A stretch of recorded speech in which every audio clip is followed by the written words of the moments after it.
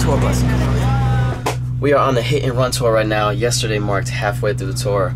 It's been an amazing tour, lots of sold out shows. The fans are crazy, you know, waiting out 9 o'clock in the morning waiting for the show to start. It's insane, but the tour has been crazy. This is our tour bus. We tour with 11 guys, including our bus driver, Top Gun. He's not here right now, but he's the Top Gunner, which is what he likes to call himself. He never has to sleep. He never gets tired. I don't even think that's legal, but it's all good because he gets us where we have to go, and there's no bumps, and you know, it's all good. We're here. But yeah, this is our tour bus. We've had a lot of bus problems in the last month. We've actually had 2 buses. This is our second bus in 1 month. The first one we had for about a week, and then we were on the side of the highway driving to the next show, and it broke down, and we weren't able to fix it. So that night, after like 8 hours of trying to fix it, we got this bus. We transferred all of our stuff onto this bus. So this is the first bus ever where I don't have my own room in the back. I have to sleep in one of the bunks just like everybody else. So I'm like, oh, whatever, I'll try bunk life. As ironic as it is, I have way better night sleep in like a tiny little bunk than I ever did having my own room in the back. So this is a brand new bus to us. This is, you know, our chill session. This is our chill area. You know, this is where we just kick it, pregame before the show. We watch TV. You know, this is when we have long 10-hour drives. We all kind of turn these lights off. You know, keep the red ones on for the vibe. But this is where, you know, we eat, we chill, we watch movies, we produce, we freestyle, we drink, we invite people, party, whatever it may be. This is the biggest area on the bus to just kind of kick it and relax. Right here is always where we have our water bottles, which of course we don't have any right now because I'm a little sick, so I've been drinking a lot. But right now we got Fireball, Sprite, Red Bull, and tequila, none of which I drink. We have a big bag. We got a big bag of popcorn, Chicago popcorn, that one of the fans brought me. It's butter mixed with caramel, and it's really good popcorn. We've been watching just kind of whatever's on TV, to be honest. We were gonna stop and get like a cable so we could hook our computer up to the TV and watch whatever's on the computer so that we kind of have a choice of what we watch. But we don't have Wi-Fi or internet on the bus, so we don't really even have the power to watch anything on the computer, so that whole idea was shattered. So we kind of just, you know, scroll through here. This is just regular TV. Most of the time, something like Family Guy is on, South Park, ESPN. All I really watch is ESPN, but the guys like Family Guy, so we've been watching a lot of Family Guy. On long drives, we'll turn all the lights off and watch like classic movies, whatever's on. We watched Titanic the other day. Just 11 guys watching Titanic on the highway. This is a Vicks humidifier. It's just for my, you know, nose and throat. You know, I've been getting sick like crazy on tour. I've just now recently started doing like vocal exercises and honey and tea, and my vocal coach told me to get one of these, so I put like 8 bottles of water in here. I put a little drop of this lavender oil, sometimes it's eucalyptus oil, and it just steams up the whole bus. It makes it feel like a spa, and so it's really nice. So I've just been kind of like hovering right here like all day, every day. This is also where I steam all my shirts. I put water in here, which is why you can see all the water bottles disappear really quick, just because I fill all of this stuff with water. So this is where I steam all my stuff. I usually hang it right here and steam it.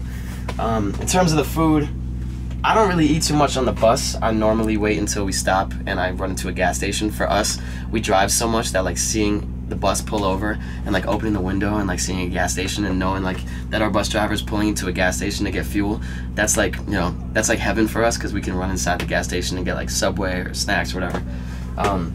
We got the George Foreman. Our tour manager Scott is like an amazing cook, so he will make like egg sandwiches and you know, like croissants and all this crazy stuff. I've been trying to stay healthy. I'm not eating bread for like the last 2 months. Bread or pasta, I haven't really been eating, so I haven't really been eating any fried cooked food or anything like that, or bread, so I haven't really been able to experience the Scott Neb meals. And here we got another, I think this again is for like breakfast sandwiches or like waffles. I don't even really know. Ask Scott. Scott's in charge of cooking for everybody. We got the protein powder up here. It's very important because we work out every day. We try to get to a gym, mostly in LA Fitness, because that's what I'm a member of. But not only to work out, but also because there's showers there, and we always have trouble finding showers. So LA Fitness is just a very reliable place for us to go work out, shower, play basketball, and just feel good about ourselves. And then we come back here and we make a protein shake. These have been very popular on our tour. I never really eat these, but you know, I do now. They're amazing. They taste like candy. This is very important because half the guys on this tour are sick, so we are urging everybody who's not sick to start taking these. We got some 6-year-old, we got some cereal for 6-year-olds, I guess. I've never had Fruity Pebbles, but apparently the guys like Fruity Pebbles.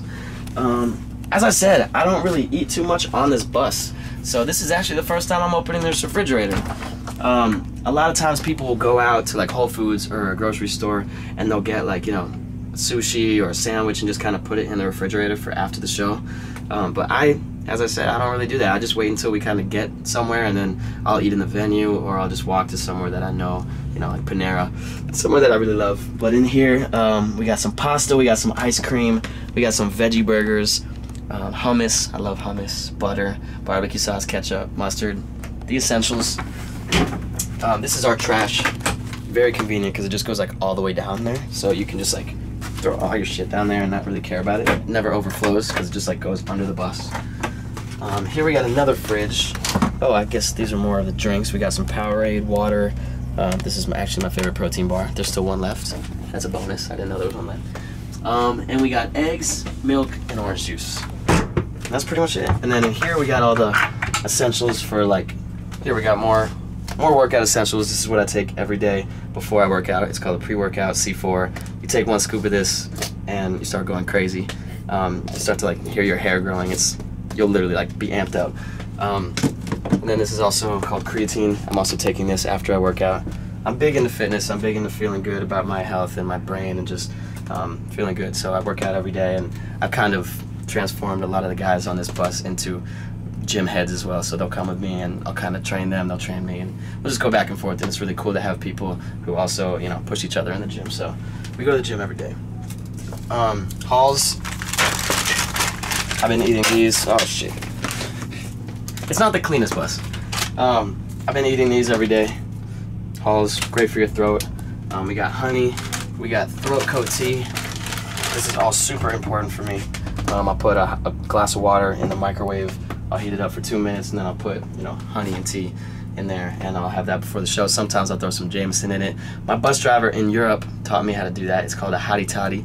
Jameson, honey, and tea. And supposedly a little bit of Jameson is actually good for you. So good for your throat at least.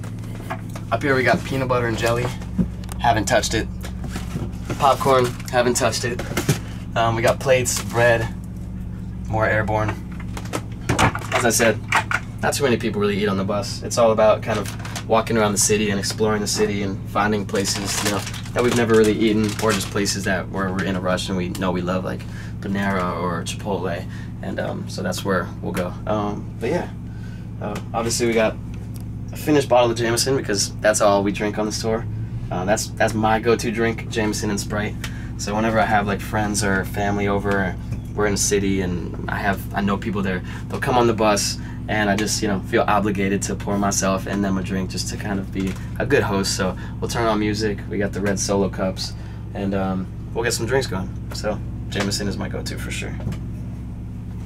This chair, this is actually a very uncomfortable spot, probably the most uncomfortable spot in the bus, just because it's very low. So it's like, it's kind of awkward, but sometimes I'll put my keyboard here and I'll put my computer right next to me, and I'll just kind of produce, or I'll practice the piano, because this tour is a lot different than all the other ones. I've been really kind of honing in on all my music skills and trying to, you know, just try different things at the live shows, and play piano and saxophone and guitar. So this is kind of where I would lay out my MIDI controller and just practice, but no one really sits here besides that. Maybe to do homework. We have some people on this tour who do homework still, who are in like college, online, and then, you know, we have editors, music video editors, and photographers who will maybe sit there and edit some pictures and videos. So that's kind of like the workstation, while everybody else here is, you know, chilling. We have this underneath, more workout stuff. We got 2 35-pound dumbbells and an ab wheel. So we will put a pillow right down here. Even when people are flooded on these couches watching movies, we'll get down here, we'll do the ab wheel. We usually do 100 a day.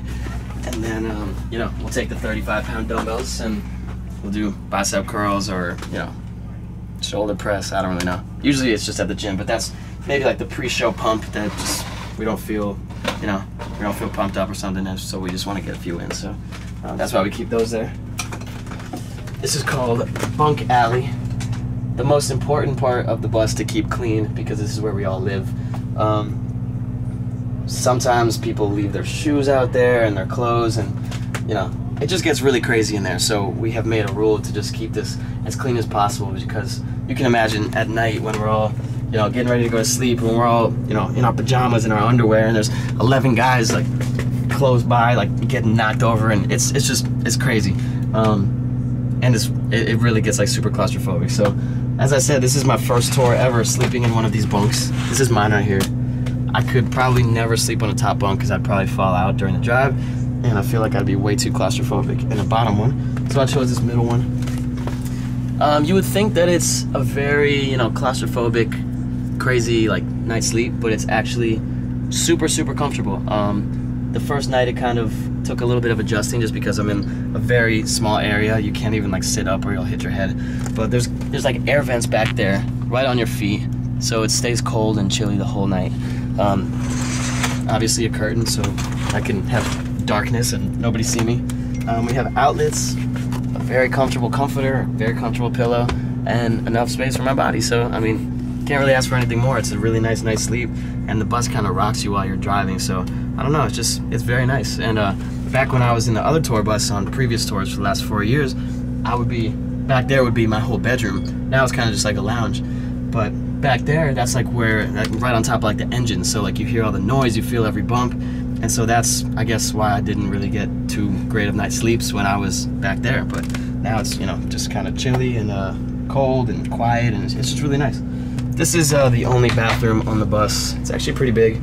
Right now the toilet's broken, so you gotta like pee in this weird way where you hit the flusher and open the toilet while you're peeing and step on the flusher while you're peeing. It's crazy. So many problems with the bus, but you gotta deal with it, tour life. Number one rule, obviously, no number twos on the bus. If you have to poop, tell the bus driver and we pull over. Which is why we pull over all the time, because there's 11 guys on here. I believe there are 2 what we call junk bunks. This is one of them. It's just where everyone kind of stores all their stuff. I don't put any of my stuff in the junk bunk because I have this little closet back here, which is dirty right now. But you know, it's where I hang all my clothes. My shoes are all down there. This is right here, a big garbage bag full of all my laundry. So when I'm done after a show, I'll take off my dirty clothes, throw it in this bag, and you know, maybe once every 2 weeks I get to do laundry, which gets crazy. But you know, this is where I come to pick out which shoes I want to wear, which jackets, t-shirts. Sometimes they fall down there, and I'm too lazy to pick it up, so it gets crazy. I don't really know who's back here right now. It's probably somebody working, if I had to guess. Yep, 2 people working. So this is kind of where we come to, you know, if we got to get work done. Sterling over here does all my videos and my vlogs. What's going on? What's up? And so he'll come back here, get some quiet, and just put his headphones on and kind of, you know, just edit. And we have like this vlog series that we do. It's about 8 to 10 minutes for every episode. So he's the one that shoots them all. He comes back here and edits them all, and then when he's done, he kind of comes out and he's like, who wants to see the next vlog? So it's pretty cool. He's got a drone right here to get really cool, like just shots of whatever city we're in. This is also where I store a lot of my clothes. So up here, like my sweatpants, everything falls when you open it. Sweatpants and jeans right here. A little bit more jeans and basketball shorts right here. And then this is like one of the most annoying things of the bus. These little things are like on every cabinet, the trash. It's like you gotta push it in perfectly to lock it, and it just never works, as you can see. It gets really frustrating. We got a TV here, we got a TV here. Neither of them are really ever turned on, to be honest. When we're watching TV, we're usually out there. A lot of music stuff goes back there when we're, you know, when we're riding, and a lot of musicians are on this bus. Pretty much half the bus is filled with musicians, so we'll put, you know, guitars or keyboards back there, headphones, because this is also often used as like a room to produce and just kind of get some peace and quiet and put some headphones on and play the keys or just produce a beat or something like that. Other than that, we have this crazy toy that our photographer brought on tour, which I don't even know what it's called, but it's become like the hottest object of the tour. Everybody who comes on this tour bus wants to try it. I've gotten pretty good at it, as you can tell. But there's like different things that you can do with it. I don't really know. Some Japanese toy, I think. And then we have another humidifier back there just because we are all about keeping the air nice and healthy. Right here we have kind of all the information for the day. So the Chicago bus call today is 11 p.m. That means the bus is leaving at 11 p.m. to go to the next city. We have the schedule, when we're arriving, when we're supposed to load in, sound check, meet and greet, showtime, with all the addresses, which is really helpful. So that way we don't have to keep asking Scott, who's the tour manager, you know, all these questions. It's just right here. And then we have these same pieces of paper in the front lounge as well. So that's pretty much it. And then we have these cool red lights in this room too, just to create a little vibe. Sometimes we'll have people back here just hanging, partying, whatever. So I just came out with a brand new album. It's called Silver Lining. I wrote and produced every song. I'm independent now, so I'm doing whatever I want to do. I learned how to produce my own beats. I recorded all the songs in my apartment in LA, five feet away from my bed, uploaded to iTunes right next to my bed. And so, you know, I'm just doing it all myself right now. This whole tour, I'm funding by myself. All the music I'm doing by myself. So, to all the fans, thank you guys so much for riding with me and listening to all the music. I'm gonna go home after this tour and make a lot more music, and then tour again, and then music and the tour, and keep doing it over and over again because that's the only thing I love to do. But yeah, for now, I'm gonna go get ready for the show tonight in Chicago. Thank you guys so much. Hope you enjoyed the bus.